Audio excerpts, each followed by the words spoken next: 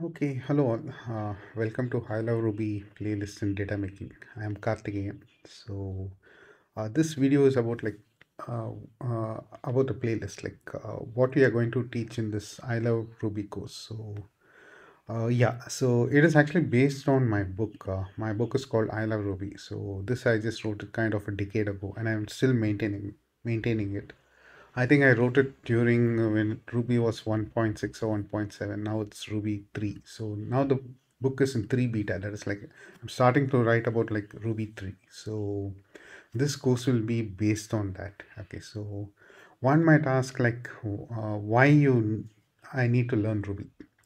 To say the truth, Ruby has given me more money than any programming language till now. Okay, but it doesn't mean that it will keep giving me money all the time. But till now, it has for more than a decade. I think more than a decade, kind of decade and a half. That is like 15 years. I've been making money with Ruby, and the money seems to be really good, right? And we'll go to this uh, Ruby page website. Okay, so this is rubylang.org. Okay, okay, let this go, and let me tell you why Ruby became popular, right? On Rails, right? Okay, so this is the Ruby page website. I'm just telling it just for your information. If you see, like, the programs will be very simple. Like if you say I say is equal to I love Ruby and put say, then it'll just print and all those stuff. Yeah, you'll see it in the post. But it is very simple language to learn. Okay, so it is a very simple language to learn. And but the thing is, yeah, you kind of need some discipline to code. Okay, so that's the thing. And the latest version of Ruby is 3.03, and I've got it installed. In this course, I'll be telling you how you can install it on your system, right? And Ruby became really popular because of this framework called Ruby on Rails. Okay, I would encourage you to go to this website, rubyonrails.org, and watch this video. This is the person who created it. His name is DHH. Okay, DHH Rails. Okay, David Helmier Hansen, I think his name is.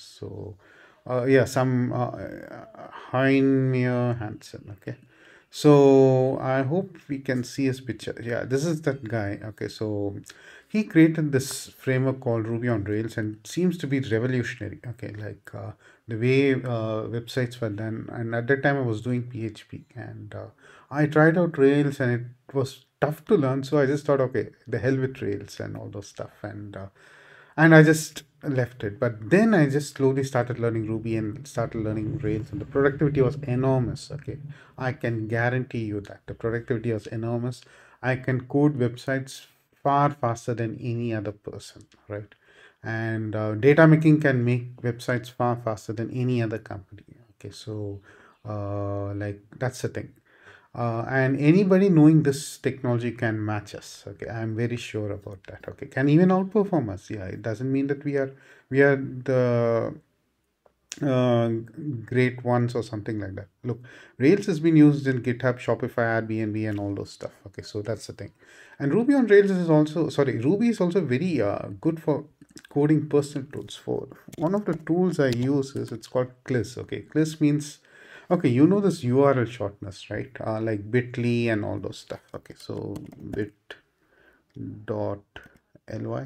Okay, so these are all URL shorteners. But the thing is, like, if I use this URL shortener, it'll track me and my friends, okay, where we are from and what links we are going and all those stuff. Okay, so this is on privacy terms, it's not good. Okay, so that's the thing.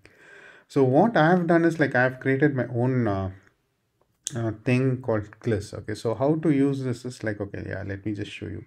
It is nothing but like command line interface static URL shortener. That's how I say it. Like it works in command line. Okay, let me just show you a demo, right? And I'm just going to this Cliss folder and I'm just putting Cliss and okay, I just want to shorten my URL, this I love Ruby, and I just put like ILR. Okay, so that's the thing. Okay, right, okay.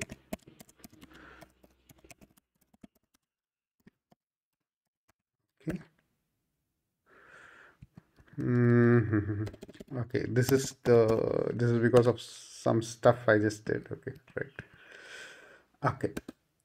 So now I'm getting my URL shortened. Okay, so and it'll take some time to update the website because it'll go through some pipeline and it'll update the website. But if you can see clis.in/ilr, it'll go to this I Love Ruby website in few minutes. Possibly end of this video, I'll be able to show you that. Okay, so that's the thing. So Ruby is also very good to code personal tools and all those things. So I've done that, and I've even coded a RSS reader in Ruby. So I think what to say, it's called rubygems.org, like a place where you can code programs in Ruby and store it. Okay, so I think my account is mindaslab, MINDASLAB, right?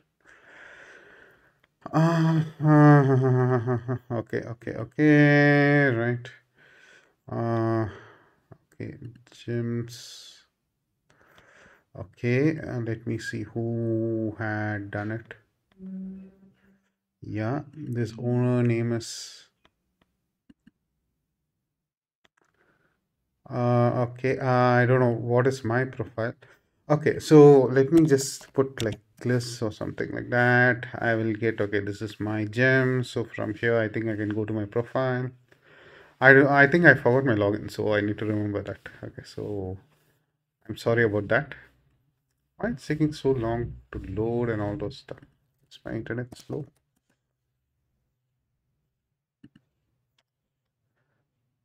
Doesn't look so.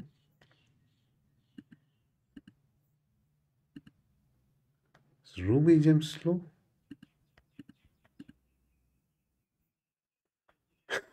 Okay, fine. I've also coded a RSS reader with Ruby. That is it. What to say? It works on command line. I was working in a restricted office, and you weren't supposed to install any other programs. And I didn't. I badly needed a RSS reader to have updates about technology. So I coded a RSS reader. So it is really good for even coding personalized tools. Okay, so why is it's taking a lot of time? Yeah, I think rubygems.org has become really slow. Okay, fine, right. So yeah, so it is a very great tool, right? And uh, I don't know why this isn't going. Yeah, now yeah, it's going. So this is me, right? So profiles, minus. Okay, yeah. I don't know when this stuff will get to load and all those stuff. Okay. So yeah, it is a very very easy programming language, and it is widely used. And because of Rails, it's been used in a lot of companies and all those stuff. So hash compare, PeerTube. Where is this RSS reader? Oh god, oh god, oh god. I'm not sure, right? Okay, I'm really not sure. Okay. Okay, yeah, maybe I use it for personal purposes and I just threw it away. Okay, fine. So that's the thing, and that's the thing, and so yeah, do subscribe and what to say to this channel data making, so that like you'll be able to receive videos about Ruby and all those stuff. I'll be telling you how to install, how to get started, and how to become an ace in this programming language. Okay, so yeah, let's see in the next video. Thanks for watching the intro video. Yeah, fine. Bye.